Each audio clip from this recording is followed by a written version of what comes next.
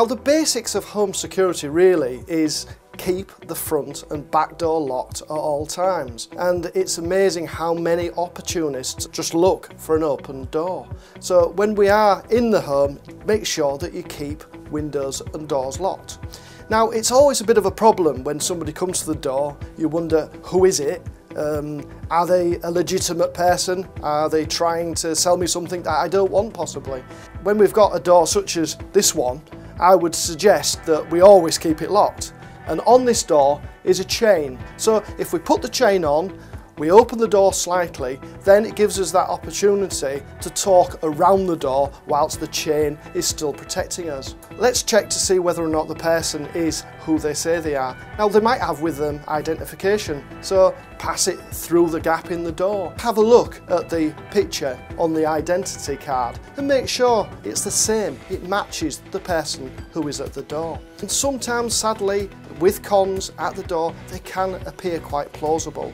So listen to the story, what is it this person wants? If they are legitimate, nobody who comes to your door is going to mind you making an appointment, so they can come back when it's more convenient to you and you can have a friend there just to give you that little bit of support.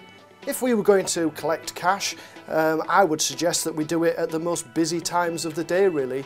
You don't want to be remote, isolated, on your own. You want to go there when there's lots of other people around that might come to your assistance should anything happen, and they are also potential witnesses. So always avoid remote times. When you go to an ATM, you make sure that you get your money out of the hole in the wall, but you cover the keypad.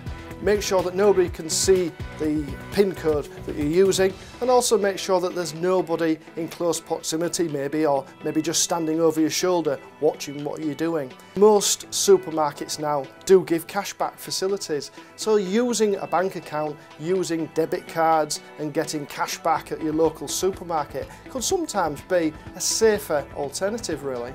It is a thing really with the elderly that we often find that maybe just a little bit cautious of banking, but it's far safer these days to keep your money in a bank.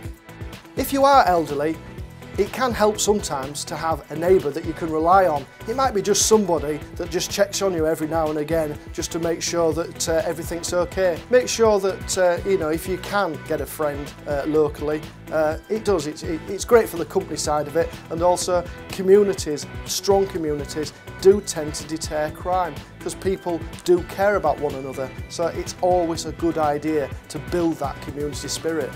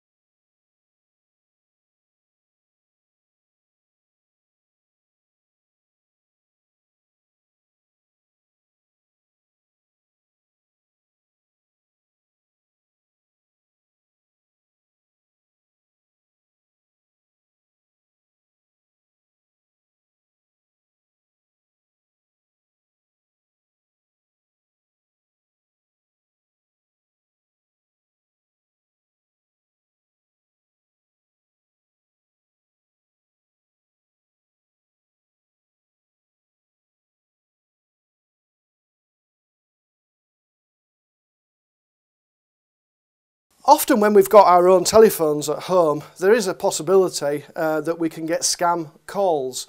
And these calls really are people that are pretending to be other people. That could be pretending to be from your bank, building society, and on occasion actually pretending to be police officers. Never give away bank or personal details over the phone. Your bank just won't ask for those type of details.